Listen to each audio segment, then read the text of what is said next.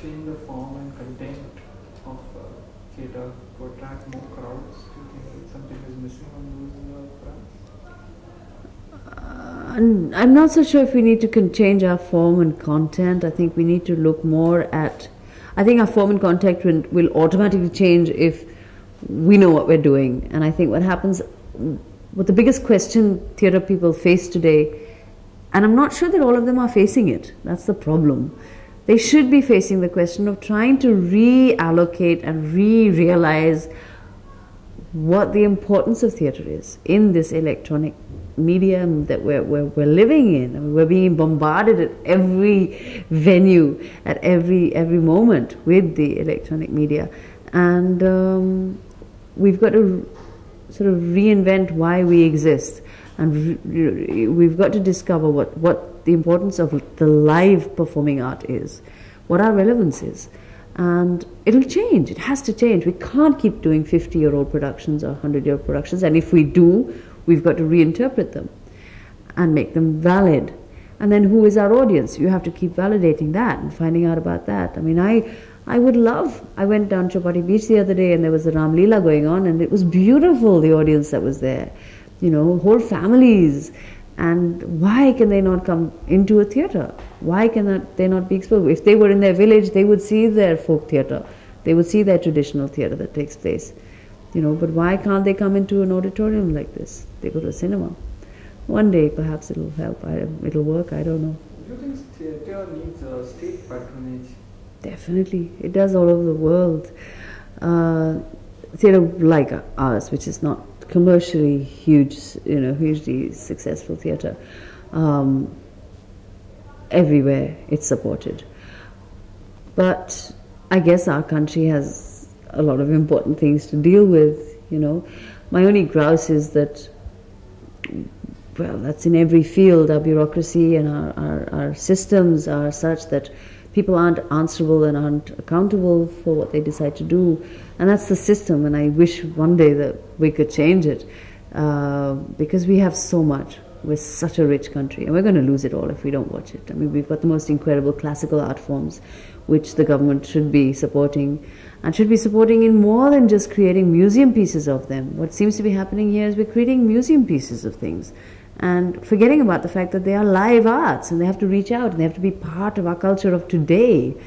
And we're going to get overrun by music videos, you know, and we forget what we have.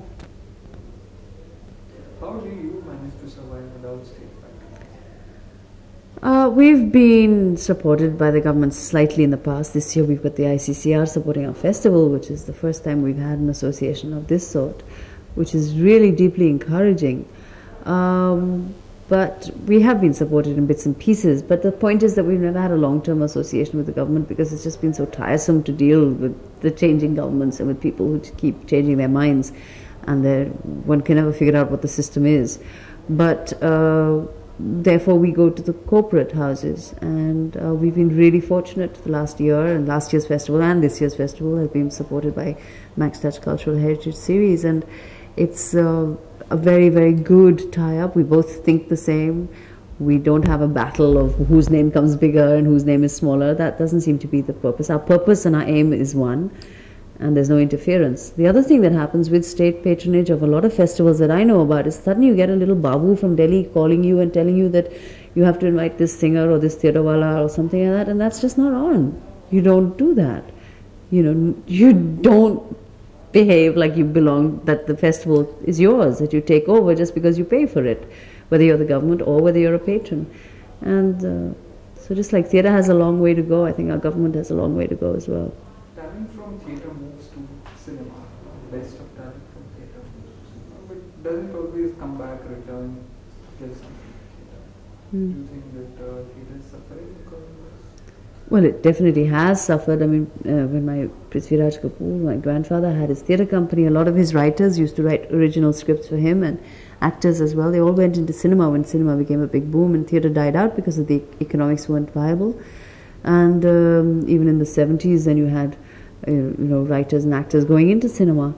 But I think what is happening now is that because TV is becoming such a quick turnover, access to a good livelihood, people are now wanting to come back to theatre, because that really is where the satisfaction is and where the immediate rapport is. You don't have to wait for a film release, you feel your audience right there. So I think for anybody who's really tasted the bug of theatre, and they would want to come back, and they are coming back slowly. Writers are coming back, actors are coming back, so it's interesting. Do you think Indian theatre will see a revival? Oh, I don't know that one. Indian theatre is very young. We're less than 200 years old when you talk of auditorium-based theatre, not folk, not our traditional forms. Whereas West theatre is more than 400 years old. And it's not broken that link of 4,000 years old even from the Greek period. It hasn't broken that link too much. We've broken our link completely from Bhasa's time to the Sanskrit theatre to the modern. And possibly because cinema has helped break that link, economic reasons, invasions, I don't know what, I'm not a historian or an academic, but we have to still cultivate theatre as part of our culture. Modern theatre has to still be part of our culture. And I think the state needs to give it a very serious thought. It needs to be part of the curriculum in schools, in colleges, in a very serious way, And I think then it could work. It is very much part of Maharashtrian life. It is not part of the Hindi-speaking belt's life. And that's where we need to really work, I think. Especially since we base our life on Hindi theatre at Prithvi. So that's my concern. Thank you. Thank you.